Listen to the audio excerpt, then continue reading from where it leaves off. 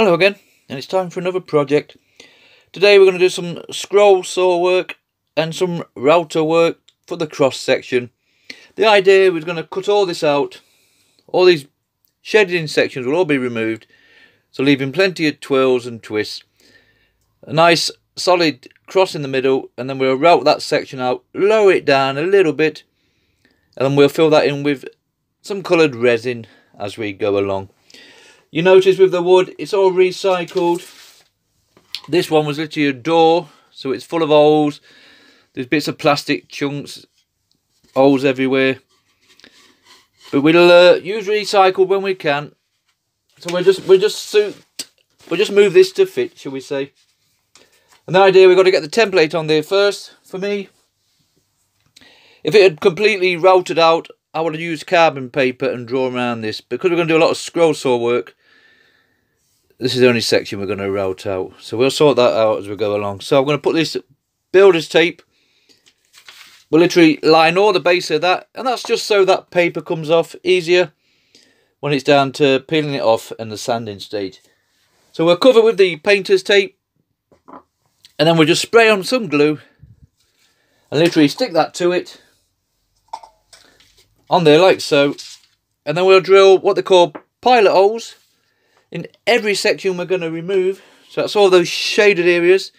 So obviously we'll need one in there, one in there, one in there, and so on. That's going to be the tightest area because 4 or 5 different cuts in there. Once we drill all the way through, this will allow us to feed our scroll saw blade through, attach it to the saw, and we can start cutting this one out. We'll get this ready first, and then we'll talk more about what blade we're going to use.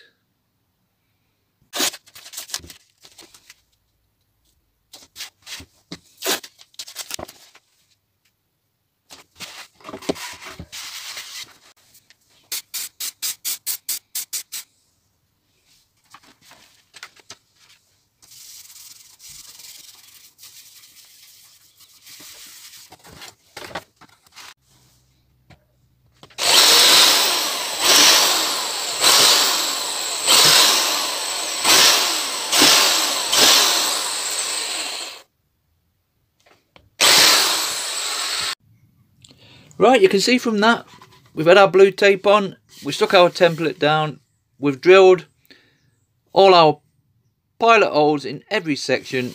You've got to do it this way, there's no other way of doing it.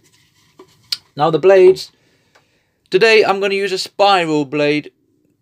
It's not ideal for this project, but it's just something I'm getting used to, so I want to just test myself more than do a fantastic job, if you know what I mean. Straight blade would be ideal for this. Simplest one for mine are these pin blades. They're called pin blades because they have pins at both ends. And they just lock onto your scroll saw, top and bottom. Once you've fed it through your project, remember. Now, for these pin blades, you would need bigger holes. Now, you'll be okay on these bigger sections. But when you come to these smaller ones, you might just struggle to get an hole big enough drilled in there to feed that blade through. So for on this occasion, they use what they call straight blades, but they are pinless. So there's no pins on them at all. So ideally, you can have a lot smaller hole to feed them through. They only cut at the front as same as the pin blades. They are identical apart from the missing pin on that one. Spiral blades, which are really thin like this, they can cut from any angle. So once I've fed that through there, and put it onto these brackets, unfortunately, that I have to use, you can go up, down, left, right, centre, whichever you're happy with. On these pin blades, the blade is just at the front. So if you imagine coming down, we've got that fed through one of our holes, and you're coming down here, you're cutting away nicely. Then you would have to turn your wood all the way to cut round there, and then turn it again to cut up there, or start from the top and work down. Whereas once the spiral blades are fed in, you can literally just go up, down, left, right, like so. So I'll stick with the spiral blades for now. They're not ideal for straight lines, but practice makes perfect. Right, let's get this set up on the saw and we'll start cutting this one out. Once we get to the router section, we'll talk about our router bits for taking out the centre of the cross. Right, you can see from that we've fed our blade through. Got the little twang of the blade, move that bit of wood. So you know you've got the right tension there. That's the sound you want to be listening for. We've got it onto our clamps. Unfortunately my old strapper saw I have to use these adapter clamps for pinless blades. So we'll cut this section out, remove it, put it into the next hole, and so on and so on and so on. Always start with your middle cuts. I know you'd be tempted to go around the outside first, but then you're just making things a little bit weaker. So start your harder cuts in the middle while you've got all this surround to keep it in place.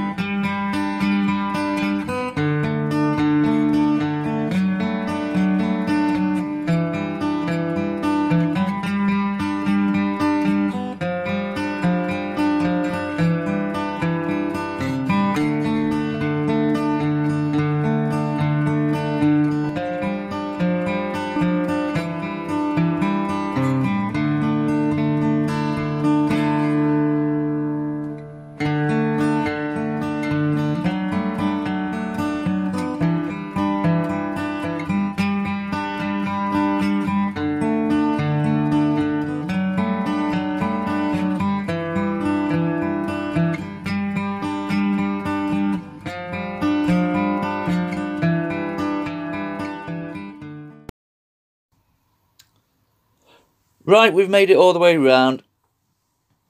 We've not lost anything yet. This little piece here, that's just very flimsy for me. I can see that disappearing. If not, I'm even tempted just to cut it off there and just have that running down, because everything else seems to be pretty firm. But you're going to lose that. So we'll keep an eye on that one for now and see how we get on. What I've done, I've saved these pieces, because when we come to route out this middle section, and what I've done for that is literally just removed the template, like so. I place my carbon paper underneath, which I always use. Put that down and literally just draw around it, like so. And that's left the design on there. And that section we're going to route out, remember? Routing all around these curls. So them curls will be slightly higher. And then we'll fill all this in with resin. We don't need to go too deep. The deeper you go, the more resin you're going to use. Obviously on the original cutout, this would all have been scroll sawed and that would have been cut out completely. But we're just doing something a bit different.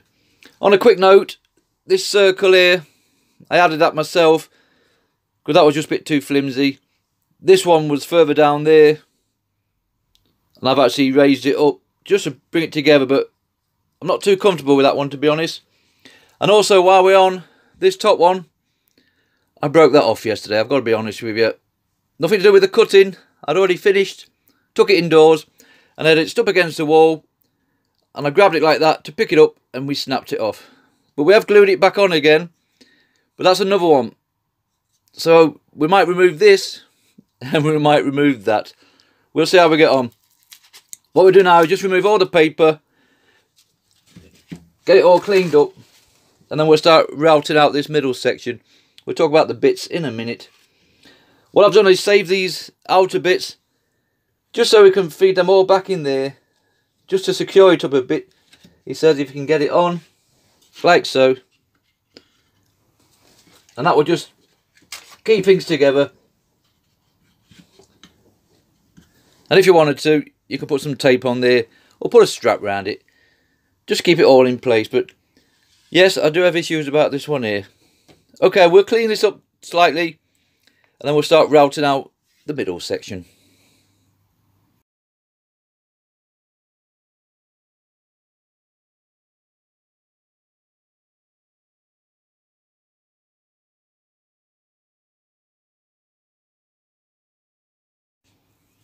Right, we've removed all the paper. Everything's cleaned up for now. We'll do a lot more sanding to go yet before we get the end of this project. We put all our surround back in again. That's literally, so the base of the router, mine's quite small on mine. And that's just going to give it just some more room to work on without damaging these curls here. So we'll put them back in place just as a temporary framework. Right, so the idea now is to remove all the centre of this cross, go on either side of our little twirly lines here. Couple of mil, we don't want to go down too deep. Going too deep, we're going to use more resin, as previously said. Right, the bits I'm going to use for me, as always, if I can find one, are these little CNC bits. They're like little needles, same size as Dremel. They will fit a Dremel if you're using one of those router Dremel attachments. But for the big router, you need what they call a collet. That's simply a little tube like that, 6.35mm collet, to slide in your 3.175mm shaft. And that'll fit straight in there like that. And that will now fit into your router, no problem, and we're good to go. Once we've gone around all our lines, just to make a separation from that piece to that piece, we will then put on some what I call mill end bits. These come in various sizes. Nice flat bottom, nice sides, and we'll pop one of those on just for removing this at a quicker pace. I don't want to go in too big. These are quite narrow, and I think if you're coming with a big chunky router bit, you're going to lose them straight away. So it's a bit delicate operation, so we'll just take our time with this one. Let's pop this CNC bit into the router and we'll start doing the line work on this.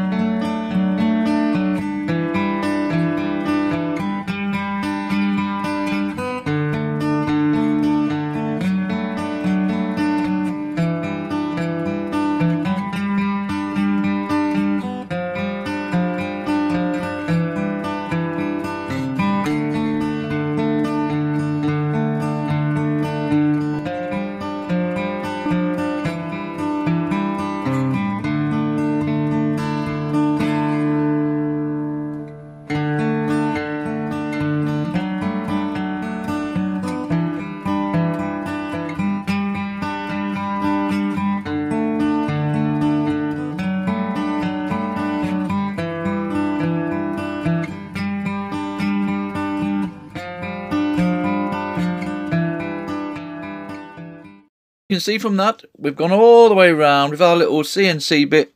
To be honest, I think that one was a bit worn. Doesn't matter how rough it looks. This is the better one we need. We're going to put one of these mill end bits on now. They come in various sizes. We've set our little, what I call depth charger, which is over here. So we can put this in the same collet as before. So just a case of removing the CNC bit, sliding in our mill end bit, same size, remember this will also fit the Dremel. Pop that in the router and we'll set it to that depth over there, so we know that's right. And then we'll start removing all these sections, leaving the little twirly lines in between. And because we've got the right depth, as we come up to either side of this line, this should all pop off, leaving hopefully that bit in the centre.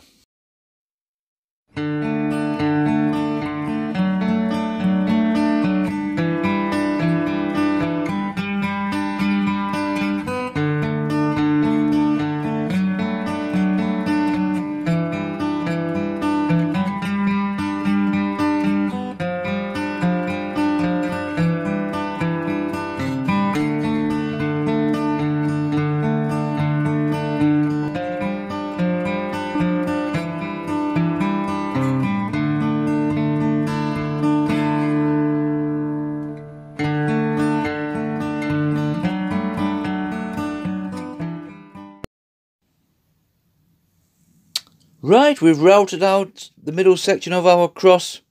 We've gone down either side of your little squiggly lines here. And so far, we haven't lost anything, but let's not speak too soon. Now it's just a case of general sanding up, and a lot of sanding. I don't think I'm going to get away with using the Dremel on this one. It's just a little bit too fragile for me. So we have all these bits to get around here to sort out. Just get that one out of there. Okay, you can see the general shape we're going for. Still not too sure about this one. Very flimsy is that one. So that's our shape. Now we'll get the sander. What I'll do is skim over the top first with the framework back on, and then I'll just get paper like so and just roll it up into little tubes and do a general sanding down like that. I do have some small files, but we'll just play with it. Just general tidy up, and then we'll go to our resin and fill this crossing. You could actually leave it like that, to be honest. Put some nice stain on. But I've got the resin, so I'm going to use it. Right, let's just general tidy up first.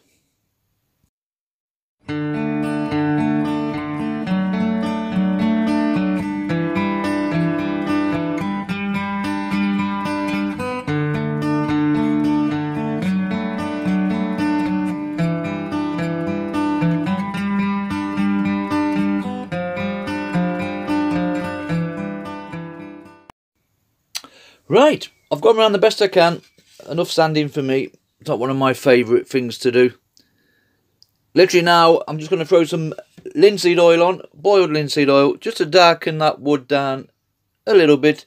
You could put stainer on here, dyes, whatever, whatever you're happy with. I'm just going to throw this on, like so, and just darken it down a bit. Not forgetting all our sides, or down there. See how that's darkening up. I'll go over all this now, finish this off, and then once it's dried off, we're just going to pour a little bit of resin in the middle here, just to break that up slightly. Right, that's nicely dry now. We've come indoors, everything's still intact. So what we're going to do now is put some resin in the centre of this, just to finish it off. Like I said previously, you could leave it like that if you wanted to and just put some stain in there. There's plenty of colours to go out. One time I was going to put different ones in each one, but it's just getting a little bit too much is this one. So I've gone for red. So we're going to drop some red in the complete cross just to fill that in. The resin I'm going to use is an amazing clear cast. I love this stuff. It comes in two parts, A and B, like so. There's your B and there's your A, and it's just a simple case of getting two plastic beakers like this. So much of A, just mark off how much you need. I'm going to guess at 1/2 inch, and then 1/2 inch of B. Mix the two together. We'll drop in a couple of droplets of red, and then literally just fill this in, run over the top with a lighter just to get rid of the air bubbles, and then we'll put it to one side and we'll see what it looks like. I'll mix this off camera and come back when this is all done and ready to pop into our cross. Right, we've mixed our resin up. 2 or 3 minutes, good mixing on that. Always have your gloves on, obviously. Now it's just a case of dropping our red in. Oh, there's enough in this one. 2 or 3 drops, it doesn't take a lot.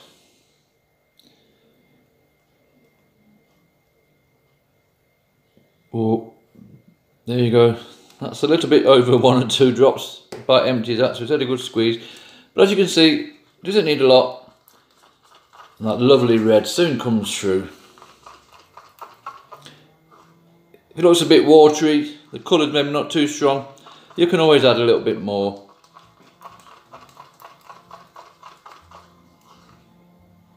I'm actually going to put a bit more in that one because it looks a bit pinkified.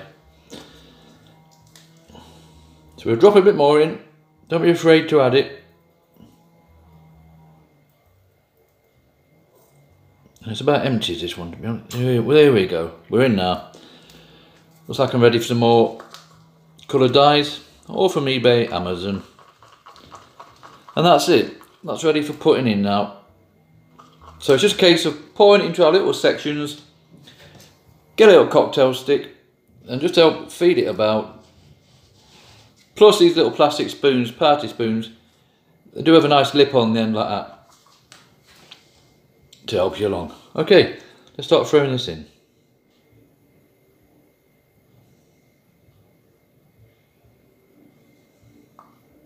I'd rather put a little bit in each section, then there's no chance of us running out.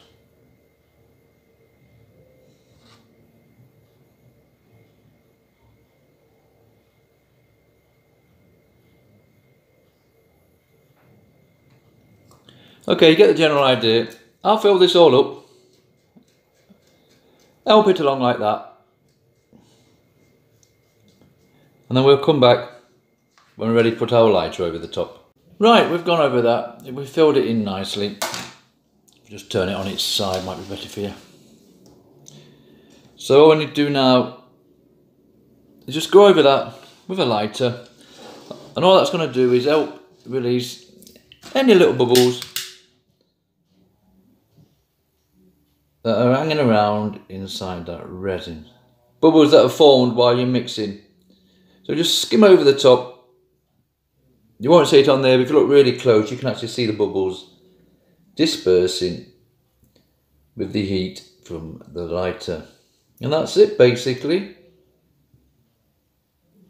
I'll go over this again a couple of times in a couple of minutes just to make sure we've got them all. So all we need to do now is put this to one side and we'll come back tomorrow and see what it's set like. Right, it's the next day. That's all nicely set. Nice and solid is that. And that's this little project finished. It's not been an easy one, to be honest. Remember, we broke that. I lost 4 blades on the saw. The scroll saw table became loose. I went in and picked this up before it was set. I don't know if you can see it.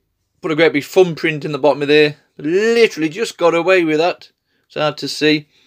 And for the first time ever, I've actually got a bit of resin bleeded into the wood there. And that's a first for me. But I've not used this wood before. This is just recycled unit that I picked up. But it doesn't matter. We get the general idea. The curves have come out nice. And it's still in one piece. That's the main thing. These are just fun projects for me. Just to test myself and push myself out of my comfort zone. So there we have it. 16" by 8.5" roughly. Of a nice scroll saw and routed out cross with a resin inlay. Thank you very much for watching.